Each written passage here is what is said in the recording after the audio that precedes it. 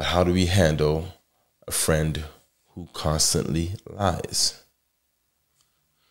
Let's bring it closer to home now. How do you handle a friend or family member or coworker that you're close to who constantly lies, right? And they love the drama. How do you handle somebody like that,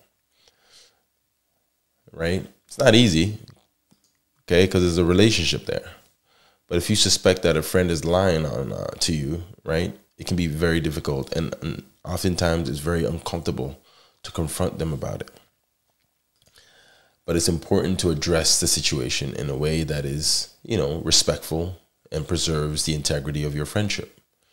Because that's what's at stake at that point, right? That friendship may fall to the left or to the right. But the question then becomes, are you going to be able to rebuild it or reestablish it to the place where you both once were? And that's really what's at risk when that happens. So here are some steps for handling, that friend who tends to lie, that you suspect is lying. If you suspect that a friend is lying to you, it's important to confront them about it in a direct and non-accusatory way, right? This can involve stating your concerns and asking them if they have been truthful with you. Just be straight up with it. But once you've confronted your friend about their behavior, it's important to listen to their explanation and consider their perspective. Were they going through something? Did they feel like they couldn't trust you and that's why they started lying? Did you do something to, initiate them in this behavior?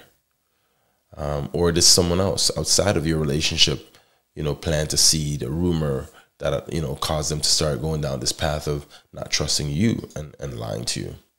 Okay. They may have a valid reason for why they lied, and understanding their point of view can help to resolve that situation.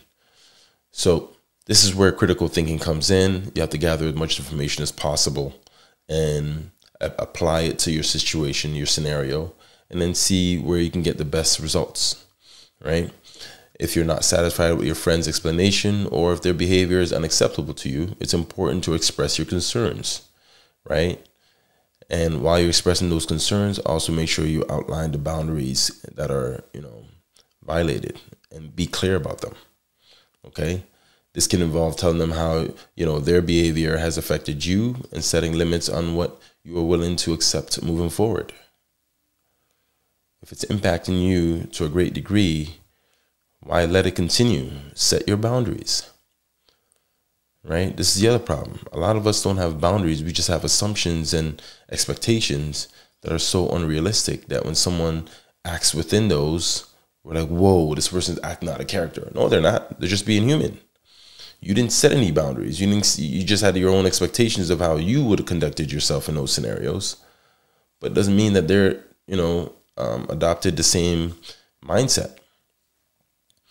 So if your friend's behavior has caused you some pain or betrayal, it's important to take some time, right, to process your feelings and decide on a course of action. Again, if you notice, this comes back to you and what are you going to do about it? What are you willing to do about it? And at what cost? Because there's going to be a price to be paid. Okay. Now, this may involve, seeking support from others, right? Such as maybe a therapist or close family members, and considering whether you want to continue the friendship or not. That's the biggest decision that you have to make. Is this a worthy friend? Is this somebody that I still consider a friend?